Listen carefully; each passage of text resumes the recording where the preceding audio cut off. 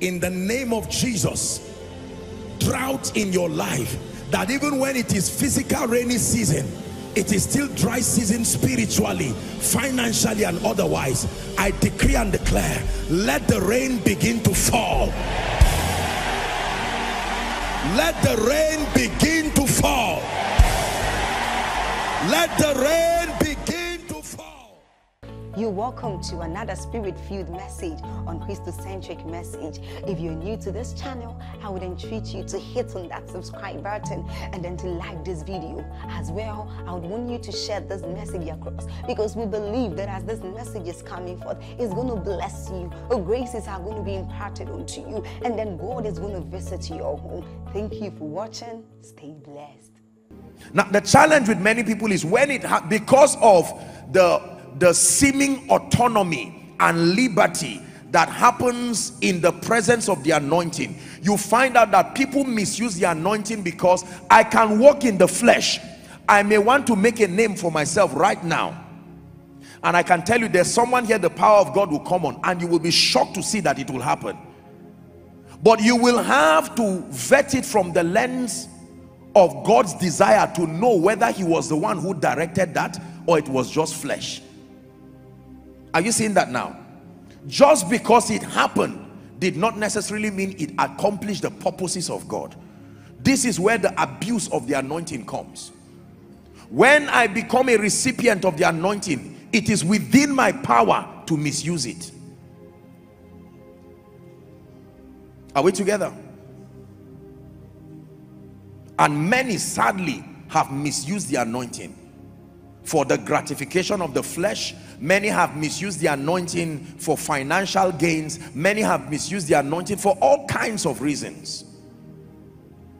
So the anointing is God's ability at work in a human or a material vessel to accomplish his purposes and to produce extraordinary or supernatural results. I don't need to go into the subject of results. We already settled that last week. And I pray that by now you see that if your Christian experience is barren of results, Jesus Christ will never truly be glorified in your life. I hope we're done with that. I'm sure that we've settled that already, that in our lives manifesting extraordinary results, Jesus is glorified, and we the saints also are glorified.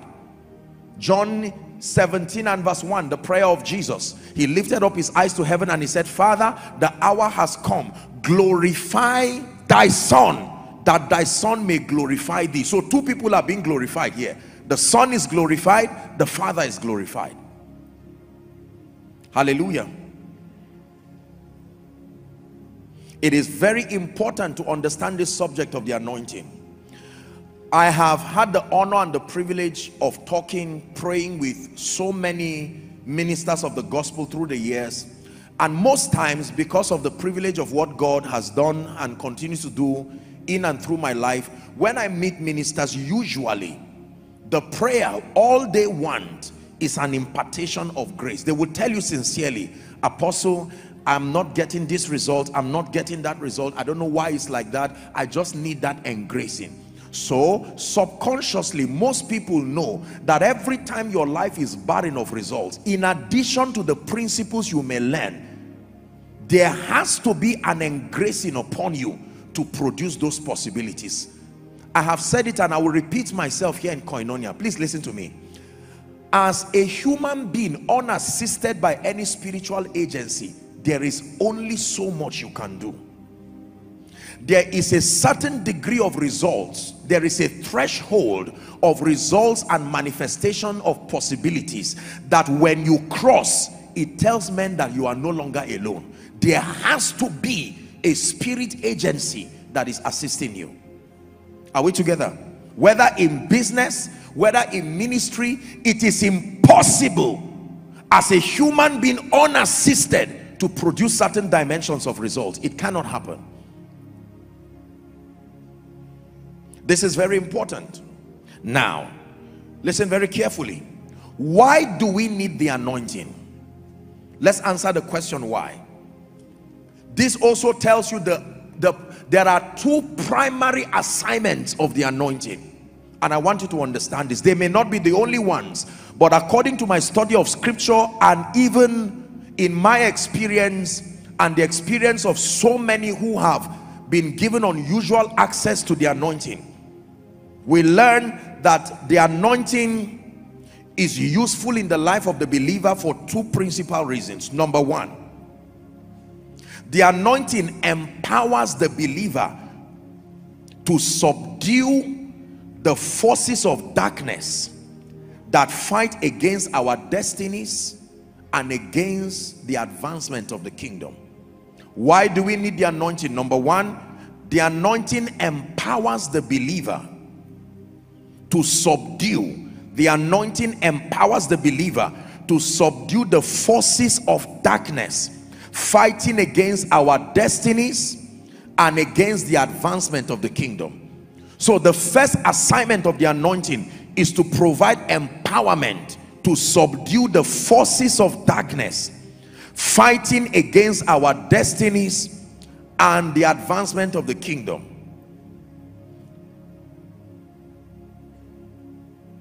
Is Satan fighting your destiny and my destiny? Absolutely. How long? For as long as you will be alive. Are we together?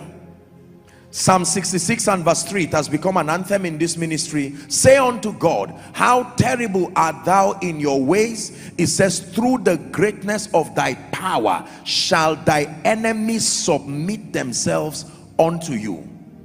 Is God's servant Bishop David Oyedepo who would say that the only language Satan understands is the language of power. And he's right. Satan does not understand English, does not understand French. Satan does not understand negotiation. The only thing he understands is power. Ask Israel in Egypt. 9 plagues, and Satan through Pharaoh would not let them go. But one last plague, and it compelled him to let them go. So the anointing addresses Satan. Now it's very, very important for you to understand this. You see, Satan is spirit. Satan is not flesh. It is not only God who is spirit alone. Satan is also spirit. Do you know what that means? You cannot arrest him. Number 2, you can't take him to a court. Number 3, the military cannot help you fight him. Number 4, you cannot set him on fire. All the things you do to men to find peace, you cannot do with him. Satan is spirit. The angels, the fallen angels, and all the demons and the cohorts of hell, they are spirits. Even though their damage is not spiritual alone, their damage starts from the realm of the spirit, but it has a physical expression in your life. When the devil plants sickness in your body, it can start from a dream, but it will not end at a dream. It will manifest physically, and you will see the injury, you will see the pain. When Satan programs disfavor upon a believer, it can start from the realm of the spirit, but you will shockingly see it manifest physically. Are we together? So it takes the anointing to be able to subdue the forces of darkness. Let me tell you this. Do you know, every time you stand before God's people, please look up, to make an altar call, I want you to know that we are not the only ones who are seeing you. Angels are witnesses to that salvation, that prayer. Demons are also witnesses.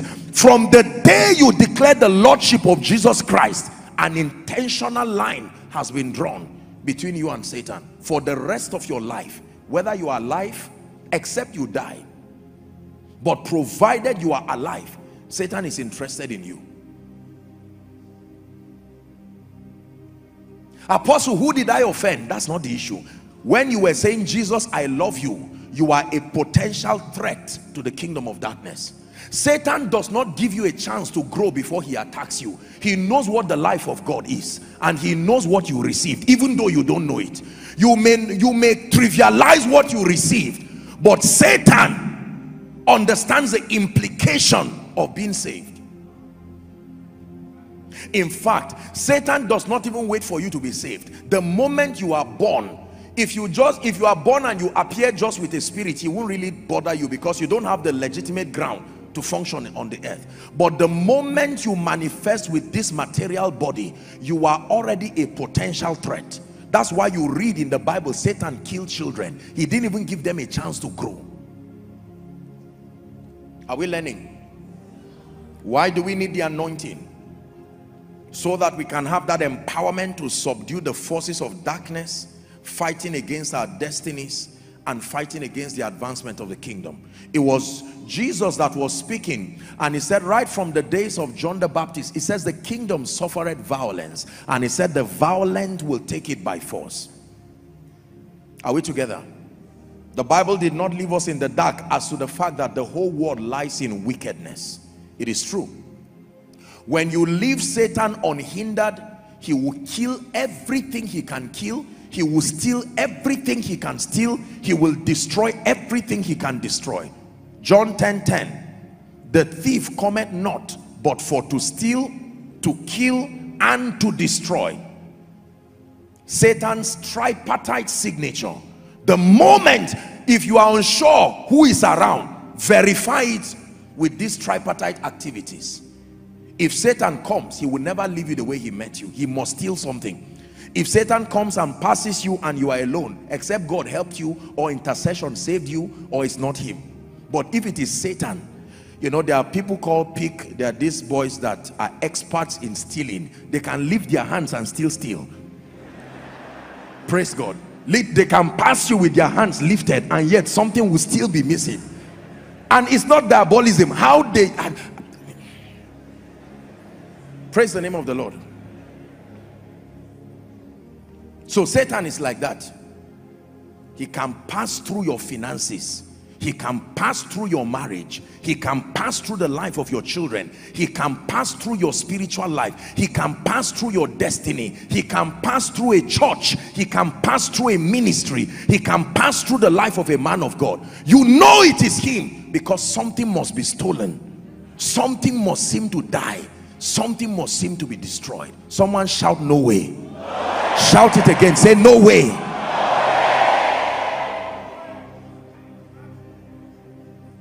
Because for some of you, before now, you've not seen the necessity for the anointing, and Satan keeps camping you around that mindset and say, are you an apostle? No. Are you a prophet? No. Are you not just a businessman? Don't mind them. He's cheating you. Let me just advise you right now, especially because of these end times.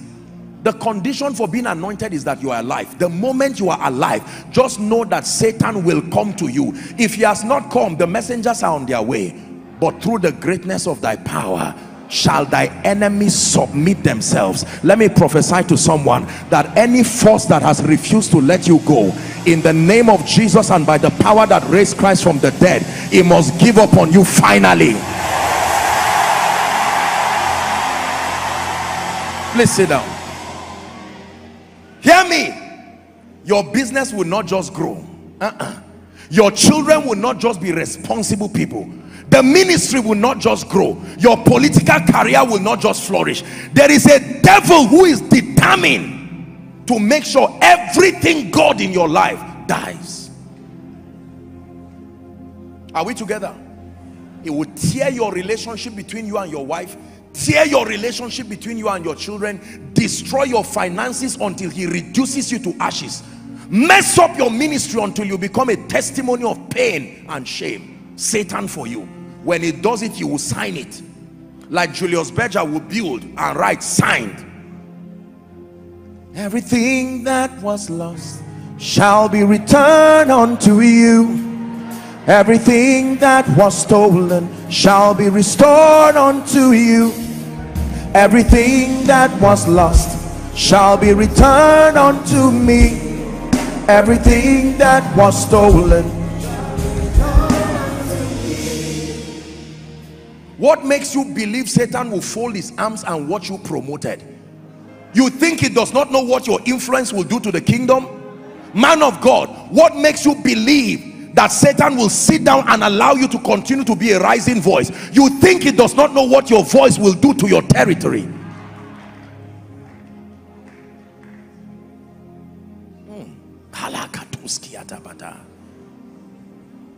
Oh, Zechariah and Elizabeth, it's not about barrenness, it's about John, who will anoint Jesus.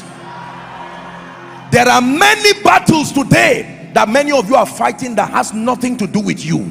It is because of something that will come out from you. Listen, when you see Satan fighting your family, what is finance? Does he eat naira and kobo and dollars?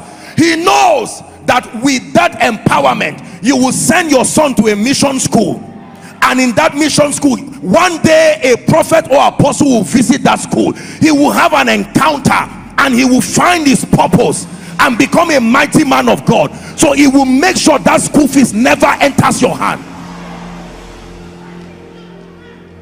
Help that woman, please. I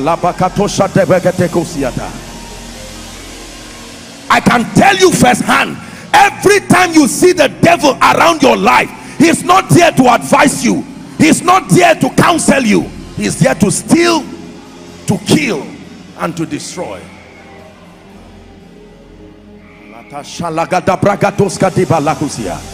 Help that lady, please.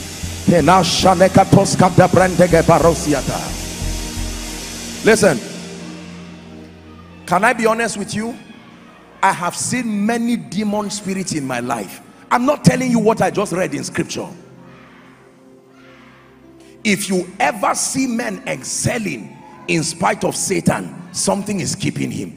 You don't want, listen to me, for thousands of years of Satan as a defeated foe, he has still not given up on fighting God.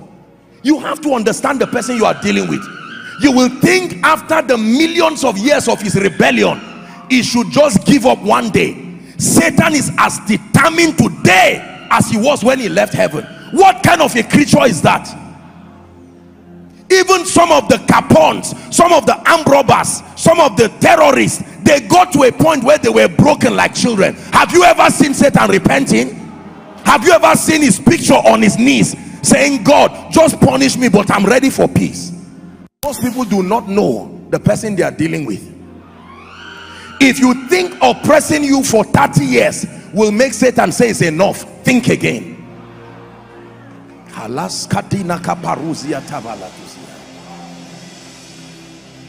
Apostle, he has tied down my ministry for 5 years. One day go better. Satan, go and read your Bible. A man who was thrown from heaven, and after millions of years, he is still determined to thwart the purposes of God. If there is anything to learn from Satan, is determination. Can I tell you, you were born in the middle of an old story that has nothing to do with you, but simply because you found yourself in that space called the earth, you better find out the rules of engagement. Otherwise, you will find out that your life will become a casualty that you know nothing about. I remember years ago, a gentleman, true story, the moment he became 13, someone slapped him in his dream. 13 years. And when he came and met me and he was talking, you know, a little boy was in one of the schools then in Zaria and all of that, and he came, those times I used to just see them, and he was telling me that somebody slapped him. Do you know, true story, when he was talking to his father, the father said, describe who slapped you. And that was exactly what happened to the father. I don't know if it was around that time, but at least as a teenager. You know what the spirit was saying? Welcome to a battle that your being part of this bloodline has forced you. You must be interested in what we are dealing with.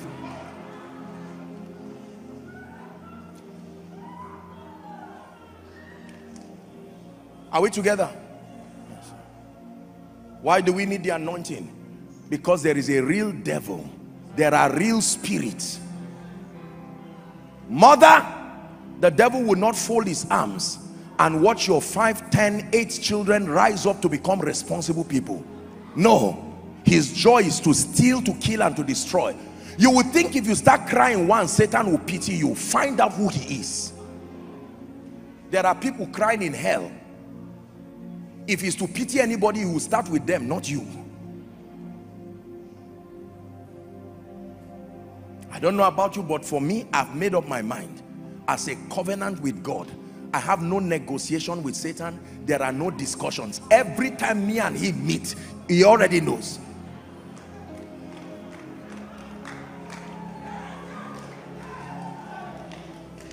I'm saying this because some of you have allowed the devil lie to you. You are a woman. Don't get into these spiritual things. Some of you, you are a man. Some of you, you are not a prayer warrior. You don't let the devil keep deceiving you and destroy your life. Let me tell you this. See, when Satan wants to destroy a family, his first target is the strongest person spiritually.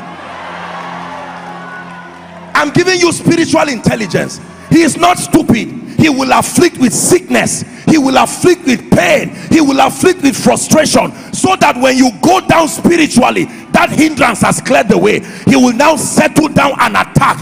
Someone blast in the spirit in 1 minute. Not my destiny, in the name of Jesus. Help those under the anointing.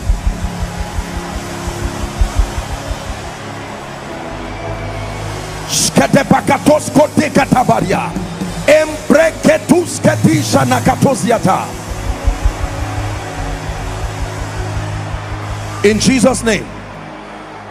Please sit down. Let me tell you something. Please listen to me. Listen to me. Listen to me. I will not go ahead of myself. There is a separate series on deliverance. That one we will announce it and I will settle down and teach you. But can I tell you this? I don't mean to scare you, but Africa, listen to me. If you are a firstborn, listen to me. If you are a first male, listen to me. If you are a last child, listen to me. If you are a breadwinner, listen to me. If you are the one who lifts up the head of your family, listen to me. Satan, he attacks, but there is a protocol to the attack. So much ignorance in the body of Christ.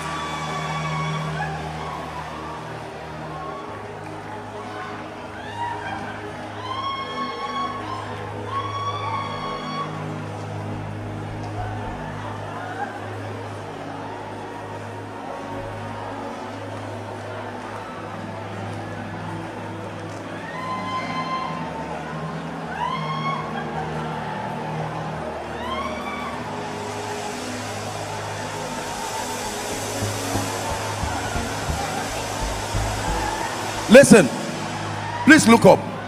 Look up. I want you to pay attention. Don't you think I'm wasting your time? If you are the first to be educated, the first for your head to be lifted in your family, the first, go and read the Bible about the laws firstborns. Not just the first to come out of the womb, the first to do anything in life. Do you know why? Because the first of anything is the seed and the pattern. The first to open a door for a family is the first to create the pattern, the first to break out of poverty. You think the devil will fold his arms and watch you?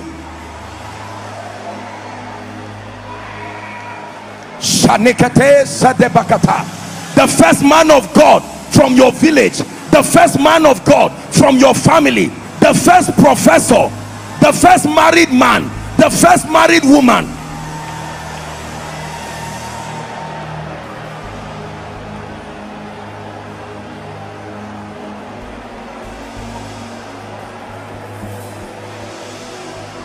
Praise God. Please sit down. Let me try to organize myself this night. Just help those under the anointing. I tell you, God is doing many things as I'm speaking. You came to church. This is koinonia. No waste of your time at all.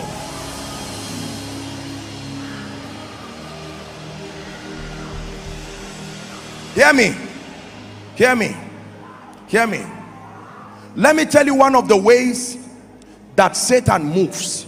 It's called the power of patterns. You know what patterns are? Patterns are repetitive occurrences.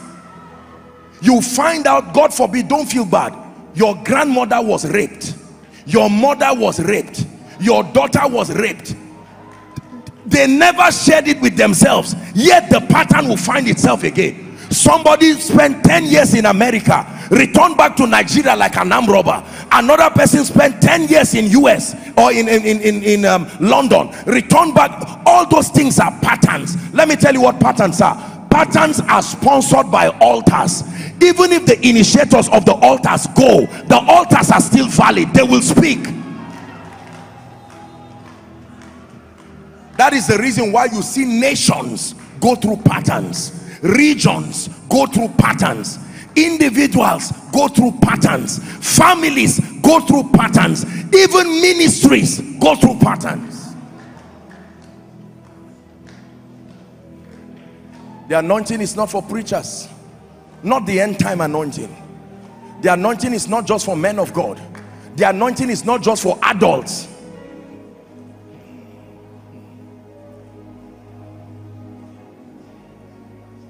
Help that person, please. I have seen wickedness in the lives of people. I have seen Satan destabilize the joy and the peace of families. I've seen great men of God with potentials to do things for the kingdom, but Satan just brought them down. I've seen business people who would have been the crown of their regions. Can I tell you the truth? Believe me when I tell you, Satan is not a friend. Learn from his rebellion and his unbendedness. Satan has never told God sorry. He will never tell man sorry. Just believe that about him. So when Satan comes around your life and acts like a friend, beware of what you are playing with. You are not just playing with fire. Satan is every other thing, but he's not stupid and he's not foolish. He has an advantage of age and he's using it well. Please sit down. Why do we need the anointing? To empower the believer to subdue the forces of darkness, fighting against our destinies and fighting against the advancement of the kingdom. Number two, why do we need the anointing? The second reason why we need the anointing is so that we can tap into the dimension of supernatural possibilities. Why do we need the anointing?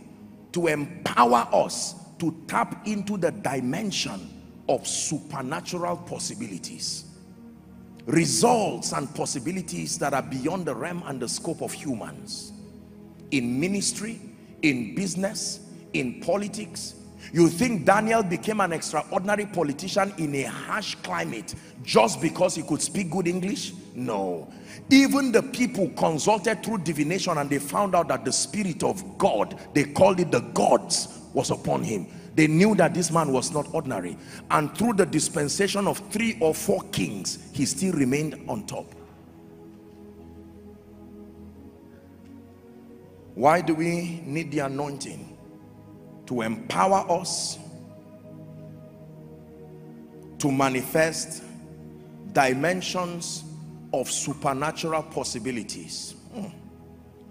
I made up my mind as a person and as a man of God that I will never be ordinary, that my life and everything about it will be extraordinary, all wise. Not just because I want a name for myself, not at all.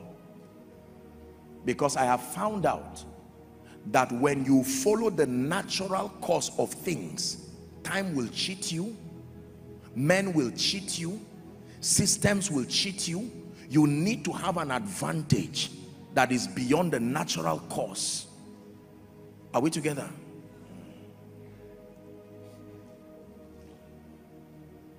It's good to follow the laws of prosperity. I have taught you. But following only the natural laws of prosperity, safe journey, you will see when God will bless you, or you will see when you will be empowered in this wicked and evil world. When you are one law to break through, an evil man will reverse you back to start again. More than compliance with the laws, they are there and they are important, I've taught you, but there has to be an engracing that can pick you on the wings of the Spirit. Remember that the unit of destiny is time. That's why God brought possibilities like speed, like restoration. These are forces that insist and ensure that you live a victorious life. Are we learning now? In Acts chapter 7 and verse 22, let's look at 2 scriptures very quickly. Acts chapter 7 and verse 22.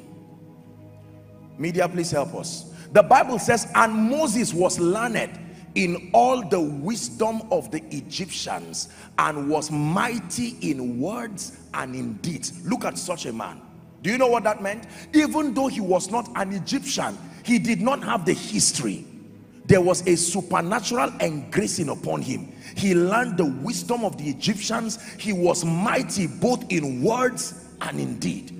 They were preparing Moses already. The level of excellence from his life, he was inevitably going to be the next Pharaoh.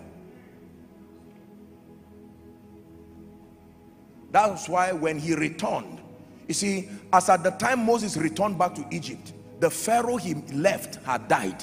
It was his son Ramesses who was his friend. That was why when Moses looked at him and said, Pharaoh, I'm sure Ramesses would look at him and say, dear brother, good to see you after over 40 years.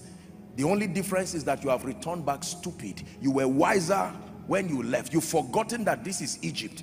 You come and stand looking like a fugitive with a staff and tell me some deity you met in the forest said I should come and release these people who have been in captivity for 430 years. Moses, you have the wisdom of the Egyptians. And he said, all right, I'm not here for a long story. Let the rods. I told you that they are also preachers. I've finished my preaching. Let the rod start his own sermon. And when he threw the rod, it became a serpent. I can imagine Pharaoh laughing and saying, you still remember? And he called Jannes and Jambres, the wizards of Egypt, and they came and made caricature of the rod of Moses. They threw Pharaoh's rod. It also became a serpent. And God used that. Most of you have not discerned the sermon of the rods. Those rods preached a message that you need to understand. You have heard the sermon of men, but understand the sermon of the rods. Do you know what happened? The rod that became a serpent ate that of the man and did not increase in size, and he picked it up. That is a sermon. Dominion over time and matter is real dominion. God was saying something there. Oh, but I'm not impressed enough. And then one plague after another. You can see that Pharaoh was not a normal human being. You can see the Luciferian manifestation. This is why some of you need to pray for your children. You flog them, they come back and still misbehave. They come out of jail, they come out of the prison cell. Will you do it again? No. 2 days, they are back again. It's not normal. That determination is not a human determination. It came from, it's an antichrist spirit empowering people like that. There are people, when they are going back to prison, they don't even ask them any question. They just say, just pass, go back. Just go register your name, change your clothes, and go in there.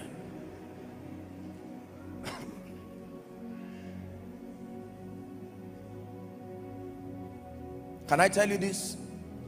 Creation is awaiting the manifestation of the sons of God. The sons of God are not here to repeat science. Science is an advantage, but believe me, God didn't take us this far to just come and be scientific. I guarantee you, it doesn't take fasting to be scientific. It doesn't take Bible study to be scientific. What we are manifesting is higher than science. He did not just bring us to just do sociology or to do all of, no. There will be a spectacular display before Jesus Christ comes. The manifestation of a godlike dimension of power and grace in and through the saints. It has been written so that it will not be changed. The Bible. We will begin to see people manifest dimensions of intelligence. Do I say this? I like to study a lot about the world and all of that. I like to study about UFOs, aliens. For some reason, I find those things interesting. Since I don't watch movies and all of that, I now focus on those things, and I read some of the ancient science that, you know, they tell us we are not alone. You know, there are all kinds of people around the world, these ones, this species of people, and then I just read up all those things, and in my mind I said, no wonder human beings behave the way they behave. There is a minimal level of wickedness that a normal human being should have. When your wickedness stretches beyond that border, it's not you again, it's you and another spirit. Is that true? No matter how wicked men are, there is a limit. When your wickedness stretches beyond a certain threshold, you are empowered by a spirit. The same way, human beings cannot love and be kind beyond a certain threshold. When you move past that threshold, you are not alone too. There has to be a spirit empowering you. We need to be supernatural people. You see, our world today, and I don't mean to cause trouble across the body of Christ, but we have to be careful. There is a gradual exaltation of philosophies and science above the supernatural. Why? Because a lot of people just believe that societies and territories have been changed through their reception of science. We're not against that. But let me tell you sincerely, this faith walk that we are part of, it came by a supernatural means. It is sustained by a supernatural means. Find out how we are going to leave the earth. It's not scientific. What is the skyscraper that will take us to heaven? With one last, that blast of the trumpet, those who are dead in Christ will rise. Explain the name of the scientific process that gives them new bodies immediately. What is it called?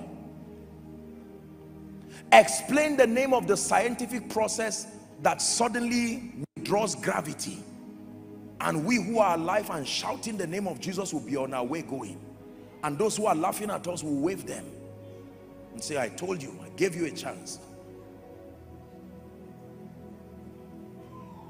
Explain the name of that scientific process.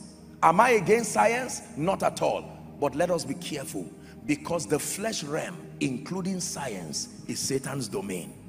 He does not want you to rise or see reality beyond the three-dimensional plane, because provided you are under the influence of the three-dimensional realm, you are in Satan's domain. He can manipulate systems and structures. He can play around with your mind and destroy your destiny.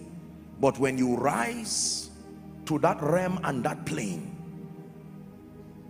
your life becomes extraordinary. We have so many doctors in this ministry. There are many professionals. It is not unusual that if someone is sick, the natural course is to administer a treatment, and that is wonderful.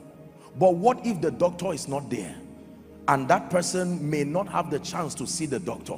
Is there a possibility of administering something powerful? Who taught the doctor that you can stand before a tree and pick a leaf and process it in a lab, and it becomes an injection, and you put it in someone? Even the doctors depend on the supernatural for treatment. The injection does not get to your heart. When they put that injection, wherever it enters your body, they leave the rest. Do you not know that every other thing that happens is a miracle? I read a bit about the human body, and I'm surprised at the many activities that happen in the human body. Do you know when a human being is sleeping, science tells us and medicine tells us, do you know how many activities in your body shut down just because you are sleeping? That means if as you are awake looking at me now, you may think it's just your heart and maybe your brain that is working. Think again.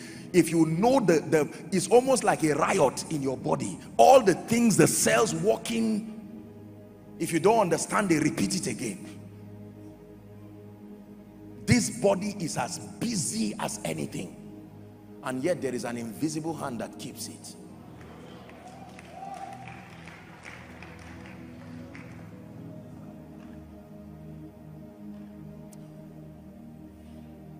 Every time I'm in the air, I think about a lot of things if I'm not sleeping. And one of the things I think about is the miracle of a material body that was created from metals, runs and then lifts, and now we're above the clouds and we're under the mercy of the Creator. I'm not talking about the dexterity of the plane moving. I'm saying literally for 50 minutes or 5 hours or whatever hours, you are under the mercy of the Creator. Do you know that if that plane goes down, there is no amount of, you can see the limitation.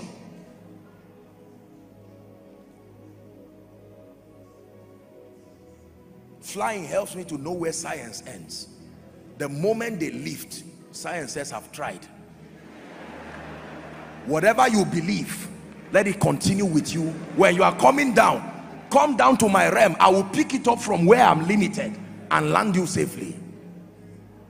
And the plane is moving, and I'm sure that God watches in heaven and is just saying, oh dear. These people do not even know who is flying them. It's not like they met him to verify whether he's drunk, whether he's all right, whether he fought with his wife, whether he's under a psychological problem. You just know that the owner of the plane gave the man the access, and you now had your confidence to sit down there. Why wouldn't I trust God? Listen, I travel a lot, and if I can place my destiny in the hands of an airline, God bless them. A number of them are my people. God bless you. I'm not speaking against them. Literally, when we are flying in the night, I don't know where we are. I don't know where we believe everything they tell us. And yet these are human beings that can make mistakes. Nobody ever says, verify that we are, you know, how are you sure we are safe?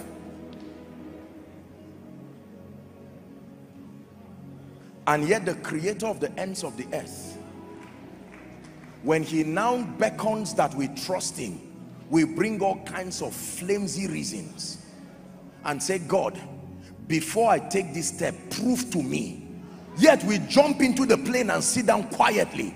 I'm using flight because almost everybody here, or many of us here, are maybe frequent flyers in some way. Just see what you do every day and every time.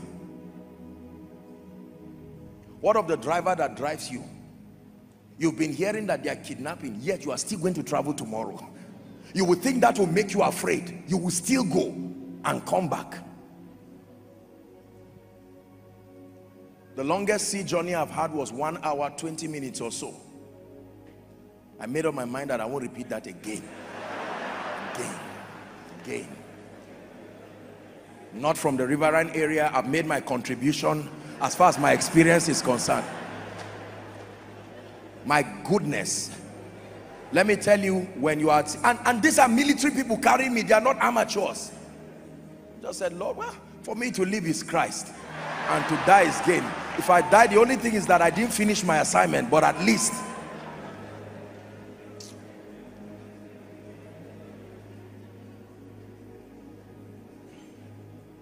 Are we blessed?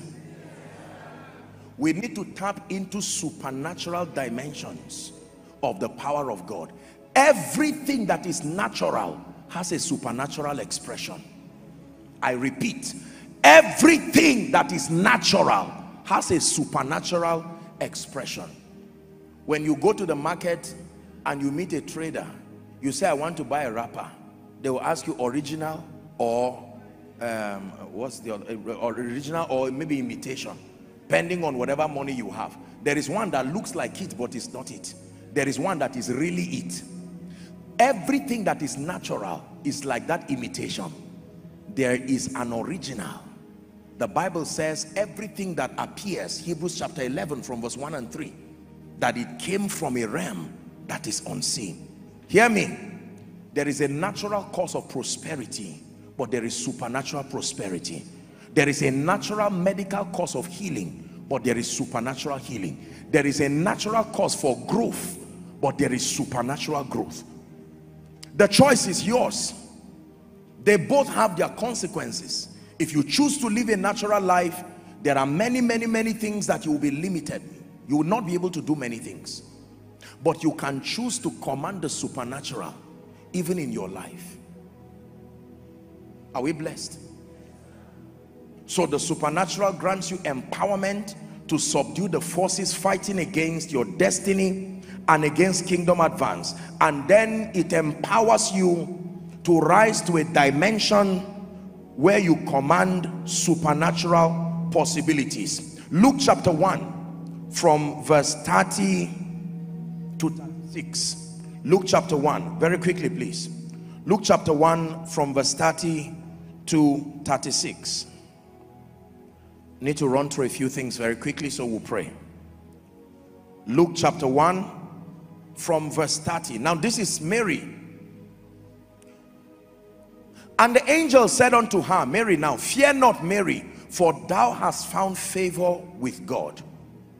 And behold, thou shalt conceive in thy womb and bring forth a son, and shall call his name Jesus. We're reading to 36. He shall be great and shall be called the Son of the Highest, and the Lord God shall give unto him the throne of his father David. He shall reign over the house of Jacob forever, and of his kingdom there shall be no end.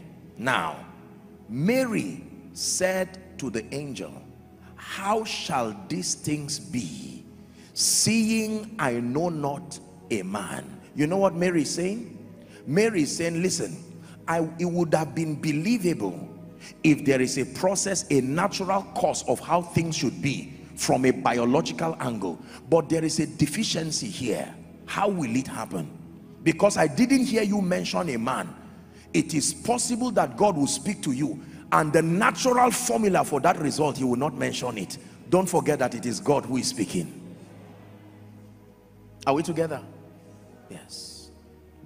The natural course was to wait for the angel to stir the water, and whoever jumps in first. But when Jesus came, Jesus would have said, I empower you with wisdom and the prophetic to know when an angel is going to come, so that you will jump before the rest. Jesus said, listen, I don't negate the rule, but I can change it because I am God.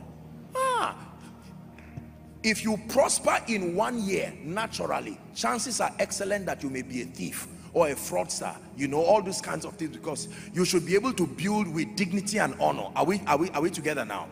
But God can come to you and say, because of the cry of your mother and the burden of 10 of your siblings, allowing you to go through the natural course of life, investing slowly, gradually, receiving 10% every year until you are 10 years. By the time that will happen, your parents would have gone, and you may not have the opportunity for that prophetic word I gave them. So there is something I'm going to do in your life that in 1 year. Now when it happens, you will not go around telling people don't follow the natural course of growth. That will be erroneous. But you will know that your life was an exemption. Are we together? And the hand of the Lord came upon Elijah. When you want to go from one place to the other, if you have a boat or a camel or a donkey, you use it. But in this case, the hand of the Lord came upon Elijah, and another rule was created to him. Do you know why I'm telling you this? Keep learning the laws of the kingdom. Keep learning the laws of life. But don't be surprised when an invisible hand picks you and moves you beyond the natural sequence of things. I believe this. I believe in diligence. I will always teach diligence. Are we together? But like I would always share, there are times that your boat is fine. There are times your fishing net is fine. Oh Peter, there are times you are in the sea, but you will still not catch fish. That is not an issue of laziness. The fish didn't come. It's no longer your fault. At that point, you don't need skills again. You need the one who created the fish to gravitate them towards you and say, cast your net to its right side. And in a moment, you will catch fish that your boat will begin to sink.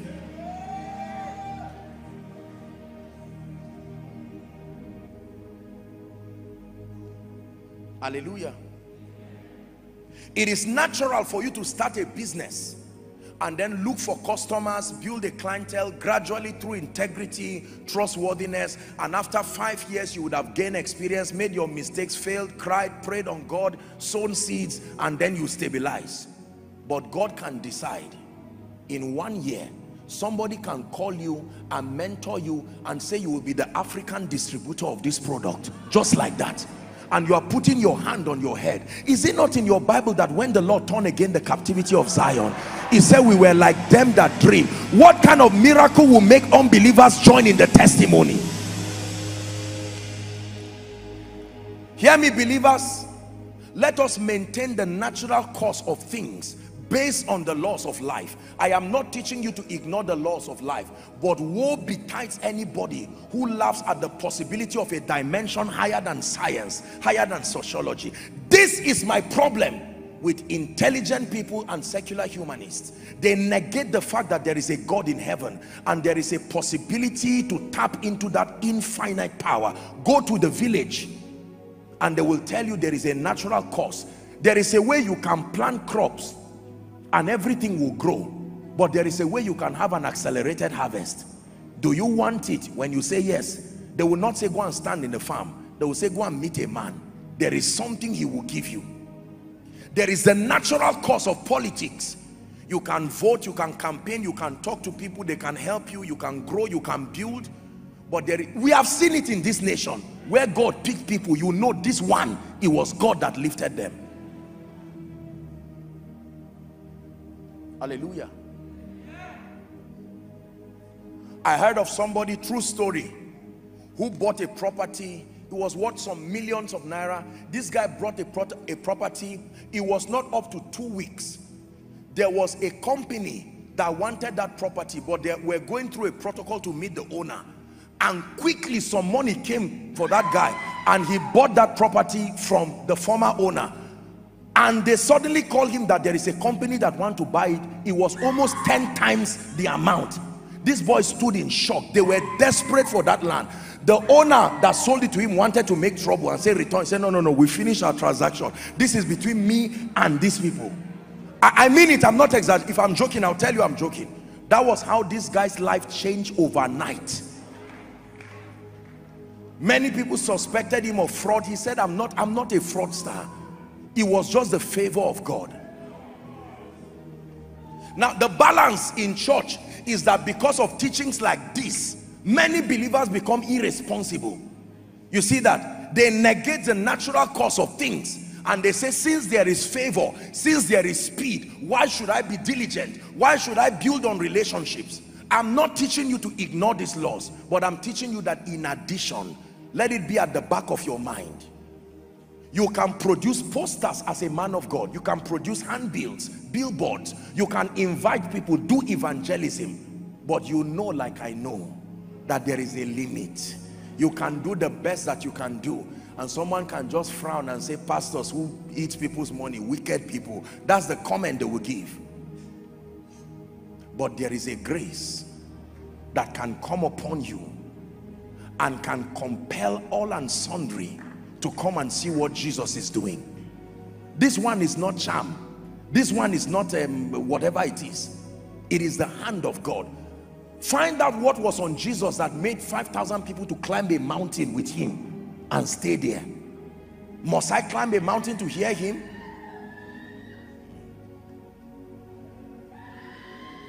Is someone learning now?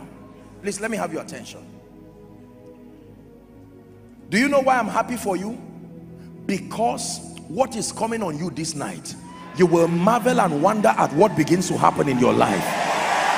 Everything you have seen natural, believe me when I tell you, you are about to experience the extraordinary dimension of the same thing. And I hope you believe what I'm saying. Please sit down. Let me give you very quickly 3 keys, or 3 keys, and then very quickly we'll discuss how to receive the anointing, and then we'll pray. Pay attention now.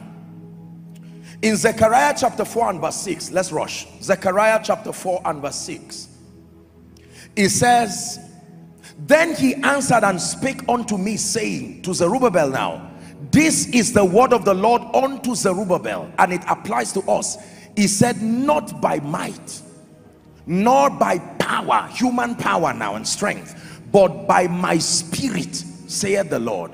There are certain results that happens by the Spirit and by the power of the Holy Spirit. Micah chapter 3 and verse 8. Micah chapter 3 and verse 8.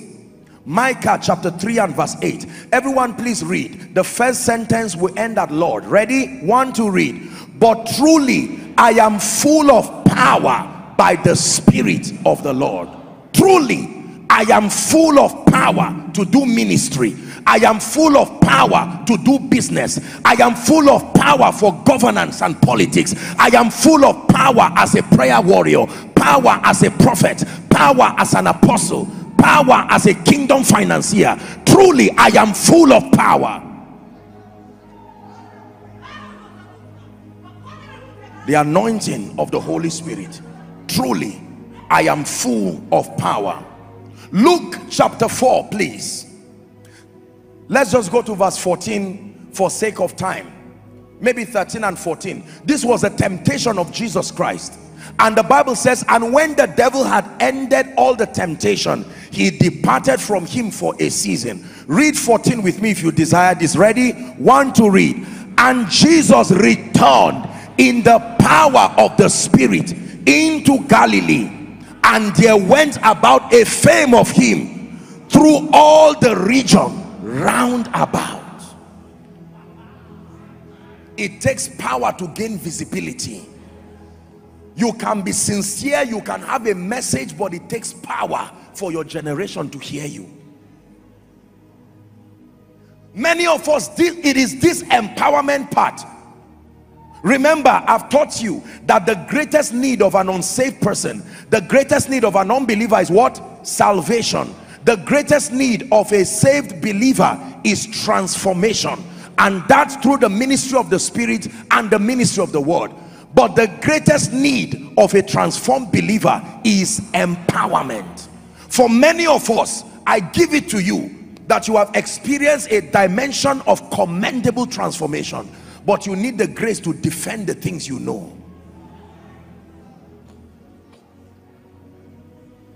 In this kingdom, we not only hear, we hear and see. Is that true?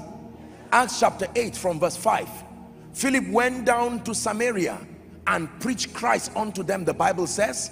Verse 6, the Bible says, and the people with one accord gave heed to those things which Philip spake, hearing and seeing.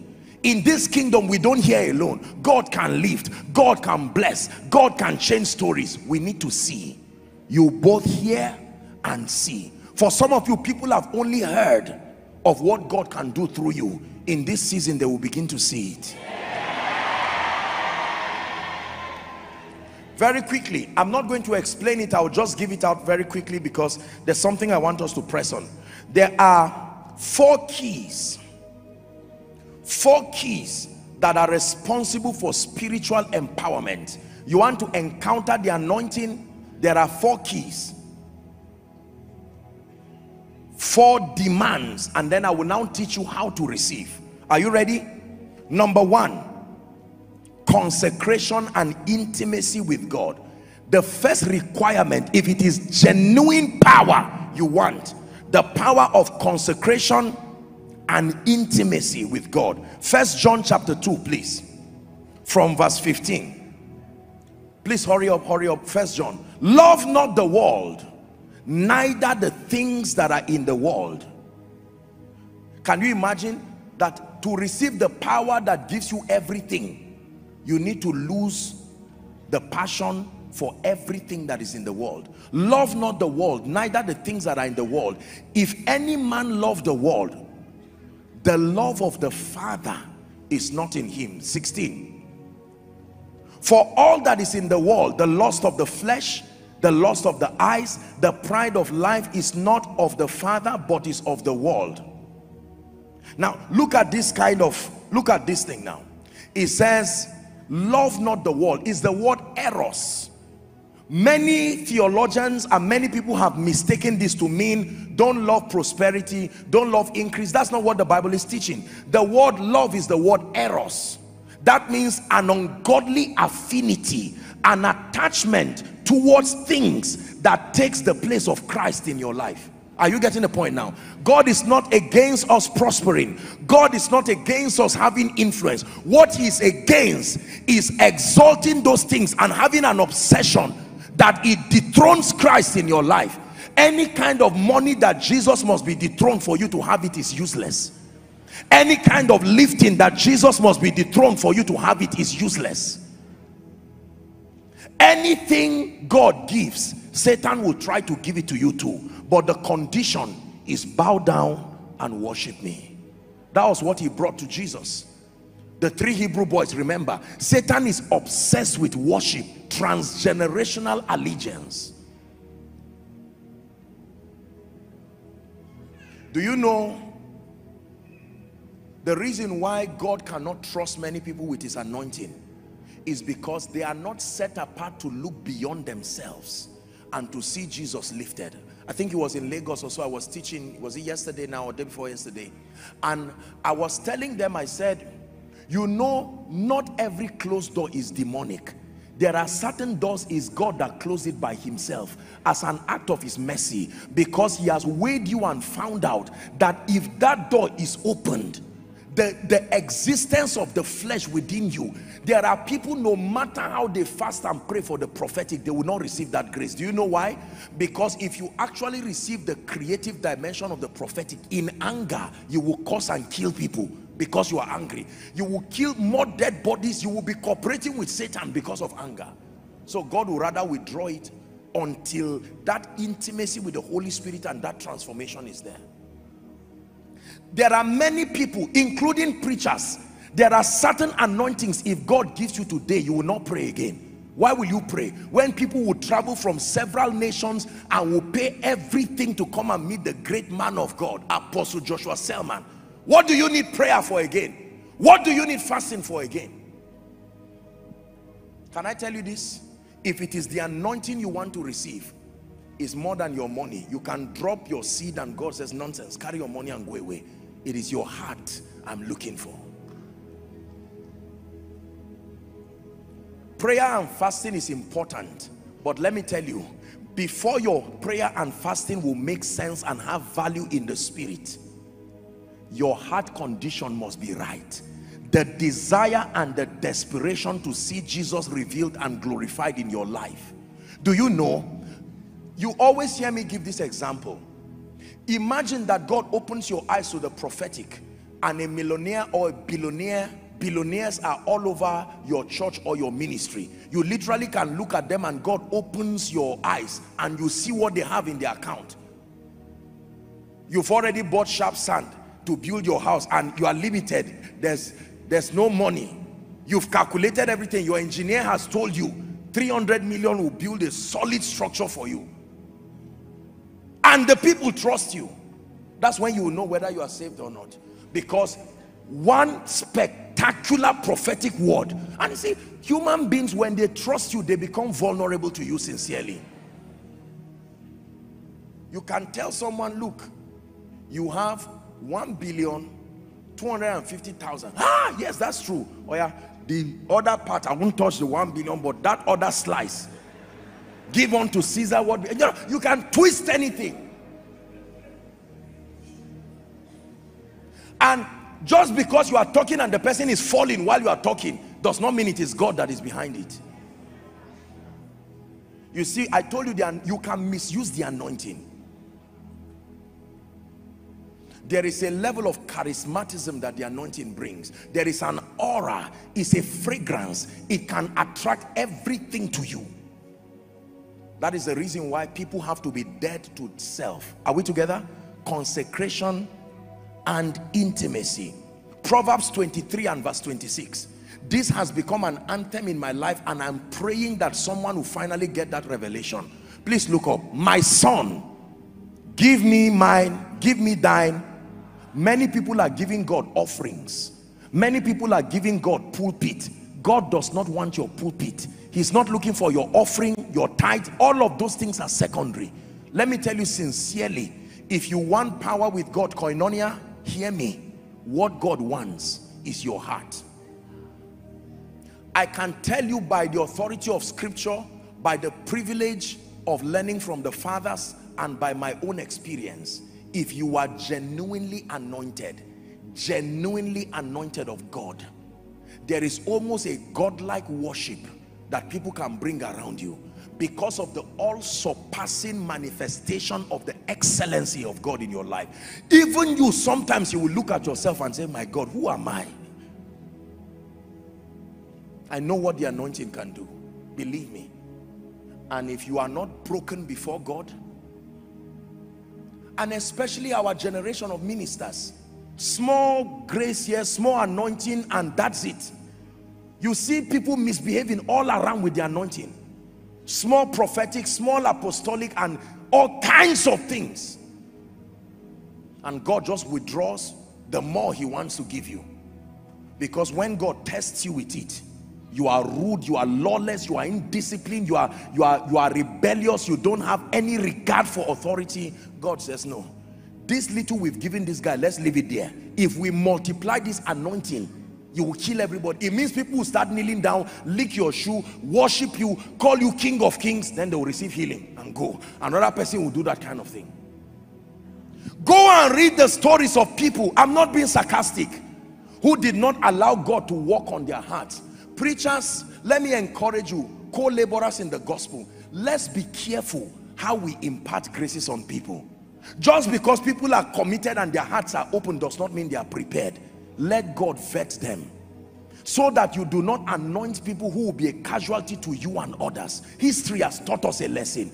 Anointing people unprepared will always lead to casualty. We are all students in the school of the Spirit, don't get me wrong. It's like carrying your car and giving your 12 or 13-year-old child. The way children are brilliant now, one can even drive with his eyes closed. Children have mastered the art of surprising everybody. But the chances are excellent that that child, he will most likely be the only one with that car among his contemporaries. And it's pride, not incompetence, that will kill that child. Do you know what it means to carry the grace that grants you access to the destinies, the loyalty, the finances of people?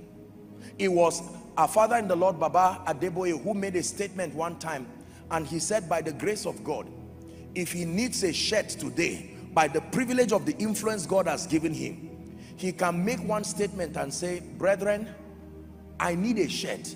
And he said, literally without exaggeration, his size can finish in the market. Because everyone will want to go and... Do you know what it means to have that level of influence? Don't tell me I will be fine. Are you seeing why God works on our hearts? You can speak to someone and say, in the name of Jesus Christ, may the Lord lift you. And in 2 weeks he comes back, he has become a billionaire. And the person comes to you as a billionaire and say, man of God, I'm still your boy. Oh, good news to the ear of a preacher. A billionaire is your boy. Are you learning tonight? While you are laughing, please make sure you understand what I'm saying. God demands death to the flesh if you must carry genuine power. Billionaire is your boy and can say, sir, it looks like you are not happy. Is there any problem? What can I do for you? And Satan comes to stand by you and says, is this how you are going to allow? Remember your childhood. Remember how you suffered. Now is your chance. And yet the Spirit of God tells you, do not touch 1 naira from that man. Rather, sow into his life and bless him. And you say, I reject that spirit. That the spirit that is not an economist, to use your brain and know that this will flow from, I mean,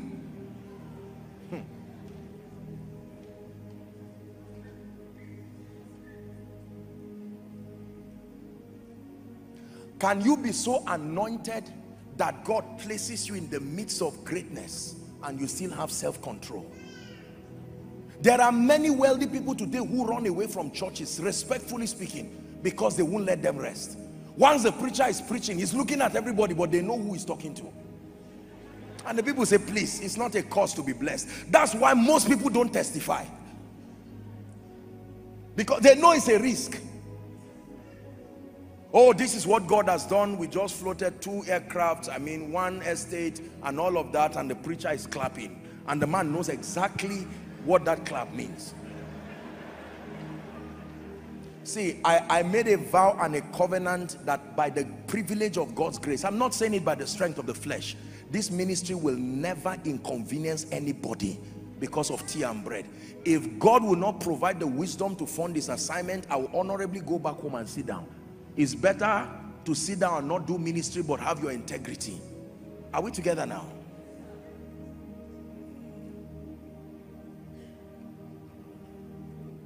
consecration, and intimacy with God. Number two, what is the second key that governs the manifestation of the anointing in your life?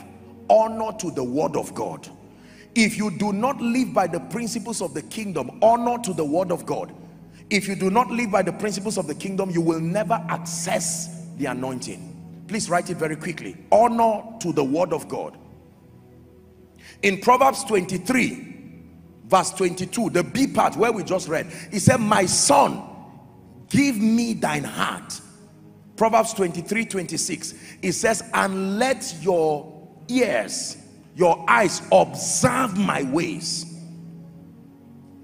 John chapter 1 and verse 3, John chapter 1 and verse 3, it says, and without him, the word, all things were made by the word, and without him, the word, was not anything made that was made. Are we together? Even the power of God hides in his word. Habakkuk chapter 3, it's become an anthem here too. Habakkuk chapter 3, we'll start from verse 3 and 4. God came from Teman, and the Holy One from Mount Paran. His glory covered the heavens, and the earth was full of his praise. Verse 4. I wish we could have verse 4 in amplified, otherwise no problem. It says, and his brightness was as the light. It says, rays streamed from his hand, and there in that sun-like splendor was the hiding place of his power. There is a relationship between the word of God and the power of God. The second key is honor to the word of God. I submit to you that I have a problem with people who manifest power and I cannot see in their lives honor for the word of God and the principles of the kingdom. If you manifest power and you do not have honor for the word of God, you deserve to be suspected. Are we together? Because it's like seeing somebody with a child who you never saw pregnancy. Are we together? Your stomach was as flat as my own now, and then immediately you just drag a child. No, we have a right to say, whose child is this? And it's not maybe surrogacy or anything. You say, it's my child, I was pregnant. We need to examine that kind of pregnancy. That's how the word is on miracles, on the supernatural. If you do not have honor to the word of God, we look at your life and we do not see that you understand the word of God. Believe me, do not blame people if they suspect the manifestations that come through your life. The word of God gives credence to the outworkings of his power in your life. Are we together? Number 3. What is the third key that controls spiritual empowerment? Prayer with fasting. For me, it's not just prayer and fasting. It is prayer with fasting. The emphasis is prayer. The fasting is an accelerator. Prayer with fasting. Luke chapter 4, very quickly, we'll look at verse 1 and 2, then we'll go to 14 and 15. Luke chapter 4, 1 and 2. The Bible talks about Jesus being full of the Holy Ghost. So he was full of the Holy Ghost. He returned from Jordan and he was led by the Spirit into the wilderness. Verse 2, it says, being 40 days tempted of the devil. And the Bible says, in those days he did eat nothing, and when they were ended, he was afterwards hungry. Let's jump for the sake of time to verse 14. You know his temptation, the 3 temptations and all of that. And the Bible says, Jesus returned in the power of the Spirit into Galilee, and there went about a fame all the regions round about. 15, it says, and he taught in their synagogues, being glorified of all. If you want to walk in genuine spiritual power, the facilitator of the anointing is prayer with fasting. There is nobody I know who genuinely commands the supernatural who is not a student of prayer with fasting. There are wrong fasts. There are religious prayers and fasting that does not carry any power. It's just a show of religiosity with no, it's just for health benefits. But there is the kind of fast God has commanded. And then according to James chapter 5, there is the effectual fervent prayer of the righteous man that avails much. It has tremendous power, dynamic in its working. Amplified says, right, for reference, James 5 from verse 13 to 18. James 5, 13 to 18.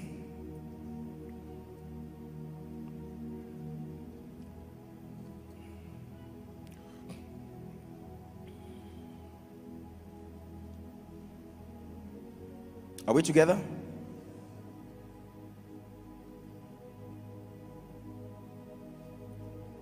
The last now.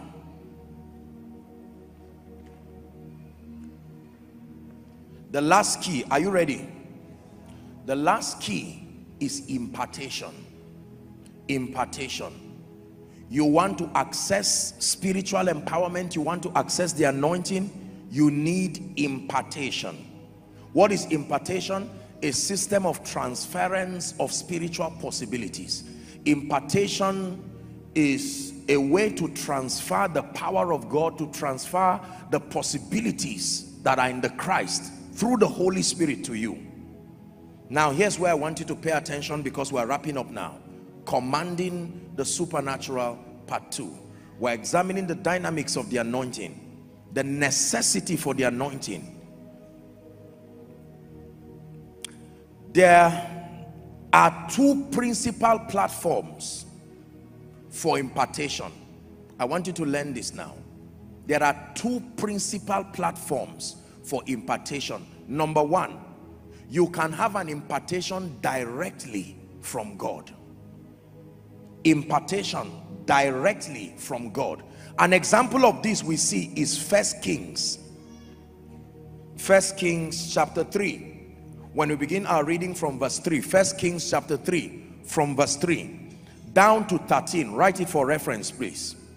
1 Kings 3, from verse 3 to 13. This was an encounter that Solomon had with God. He received the impartation of the grace and the anointing for understanding and wisdom directly from God. Solomon loved the Lord, walking in the statutes of David his father. Only he sacrificed and burnt incense in high places. The king went to Gibeon and sacrificed there, and he offered the sacrifice upon the altar. Verse 5, the Bible says God came to Solomon. The Lord appeared to Solomon in a dream by night, and God said, ask what I shall give thee. And Solomon said, thou hast shown unto thy servant David my father great mercy, according as he walked before thee in truth and in righteousness, in uprightness of heart with thee. And thou hast kept for him this great kindness. Thou hast given him a son to sit on his throne, as it is this day. What a good introduction. And now, O Lord my God, thou hast made thy servant king instead of David my father, and I am but a little child. I know not how to go out or how to come in. And thy servant is in the midst of thy people which thou hast chosen, a great people that cannot be numbered or counted for multitude. Give therefore thy servant an understanding heart to judge thy people, that I may discern between good and bad. For who is able to judge these thy great people? Every legal practitioner should pray this prayer. Hearing is a secret to excel in your legal practice. This man is praying and saying, I need to judge people. I need grace from you, because these people are great. The complications around their lives, I need an anointing more than just my technical know-how. The Bible says, and the speech pleased the Lord, that Solomon asked this thing. Almost there.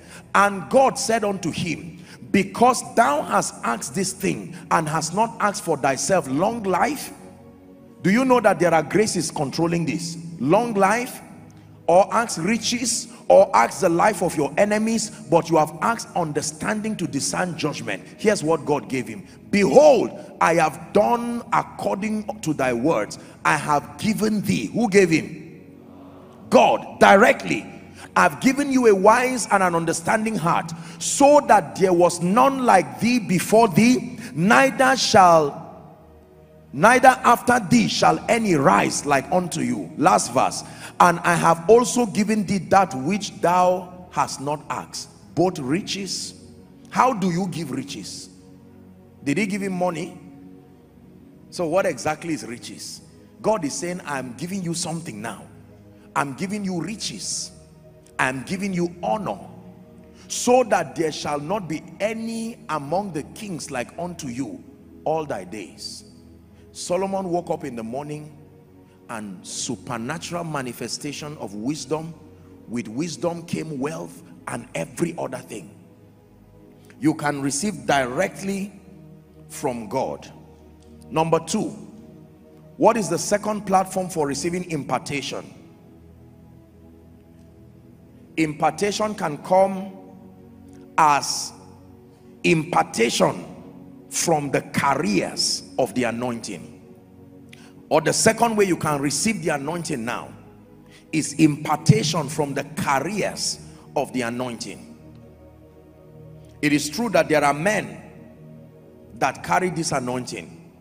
In Matthew chapter 25 and verse 9, the parable of the 10 virgins.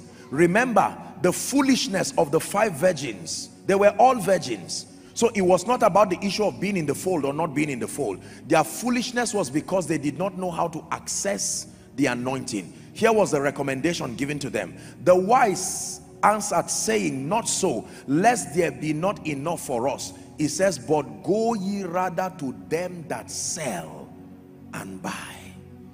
When it has to do with the anointing, there are those who sell.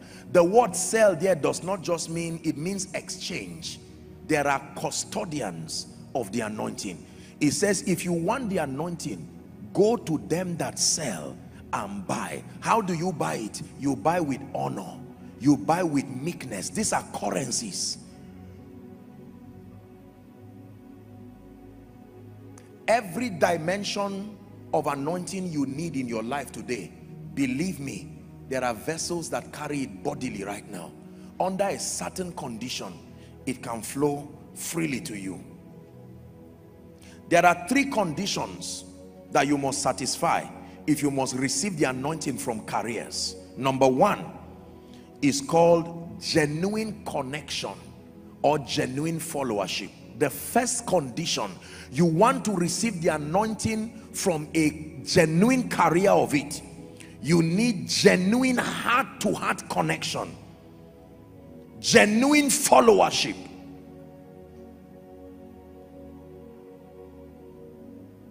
As we see in the case of Elijah and Elisha, 2 Kings chapter 2 from verse 1 to 15, just write it for reference.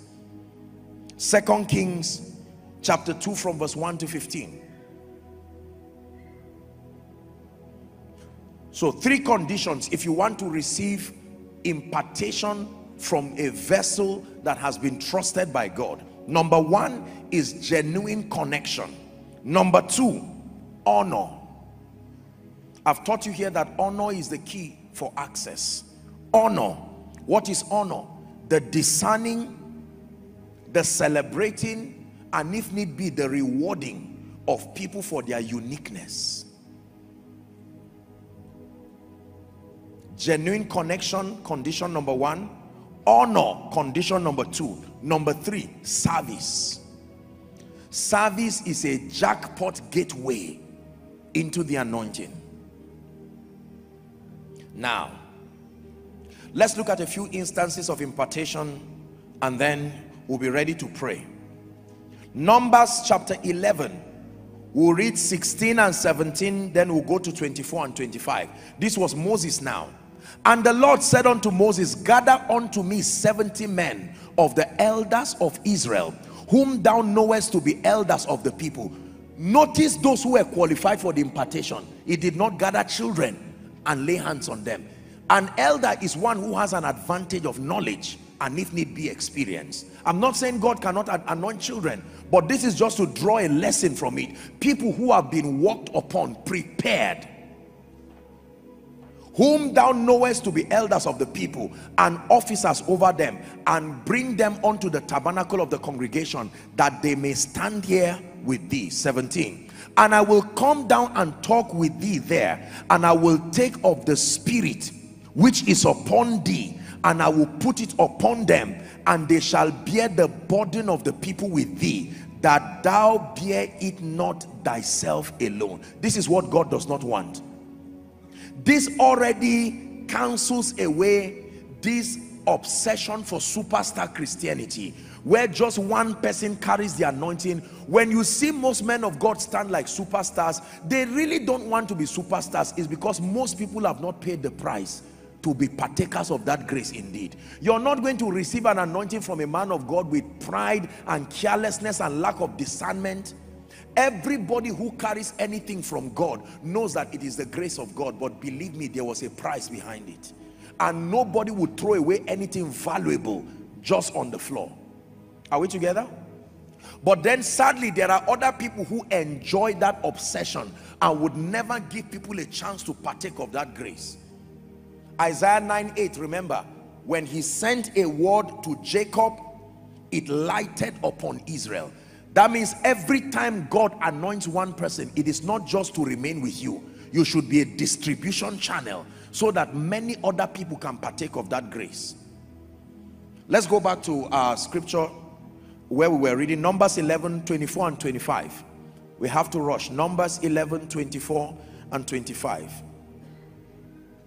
And Moses went out and told the people the words of the Lord, and gathered the 70 men and the elders of the people, and set them round about the tabernacle. Verse 25. And the Lord came down in a cloud and spake unto them, and took of the spirit that was upon him, and gave it to the 70 elders. And it came to pass that when the spirit rested upon them, they prophesied. When the spirit rested upon them, they prospered. When the spirit rested upon them, they became wise. If the spirit rests upon you, something must happen. It is impossible. The spirit there means the grace. The grace cannot come upon you and you remain the same. It's impossible. When the spirit rested, the Bible didn't say when the spirit came. To rest means you have found a habitation. The anointing can come, but it may not rest. The performance happens for those who allow the anointing to rest.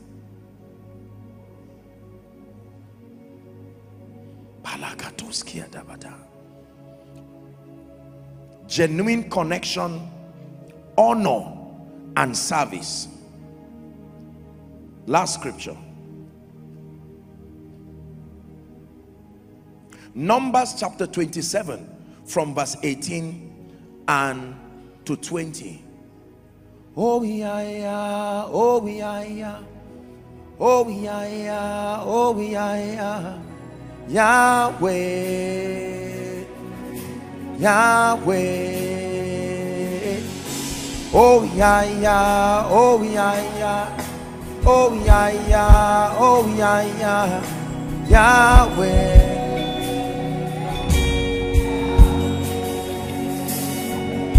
Let your kingdom come, let your will be done, Yahweh, Yahweh. Let your kingdom come, let your kingdom come, let your will be done, Yahweh, Yahweh, Yahweh. Hear me. We have gotten to the crescendo of this service, and I want you to be sensitive. Believe me when I tell you, you have come for this service to receive something tonight. Numbers chapter 27. And the Lord said unto Moses, take thee Joshua the son of Nun, a man in whom the spirit is already on, but there are dimensions that are not yet there. Lay thy hands upon him. 19. And set him before Eleazar the priest and before all the congregation, and give him a charge in their sight. Verse 20. And thou shalt put some of your honor. You see that honor is a grace. It is transferable. Put some of your honor upon him, that all the congregation of the children of Israel might be obedient. If that grace is not on you as a leader, nobody will listen to you. You can be as disciplined as anything, but if that grace is on you, you will surprised that your words will fall on deaf ears. Deuteronomy chapter 34 and verse 9. Deuteronomy 34 and verse 9. Let's read together. Are we ready? Inside, outside, everywhere. If you can see it, let's read. 1, 2, read. And Joshua the son of Nun was full of the spirit of wisdom, for Moses had laid his hands upon him, and the children of Israel hearkened unto him and did as the Lord commanded Moses. Listen, I can tell you at every point and at every junction in my life when, what grace and what dimension came to my life. We are going to pray. Please, even if you have never done it, for 1 minute, I want you to cry before the God of heaven. This is my season of encounter with unction. Lord, I open up my spirit. Go ahead and pray.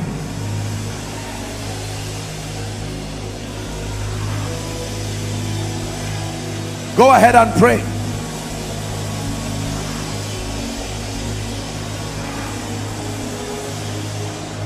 Pray.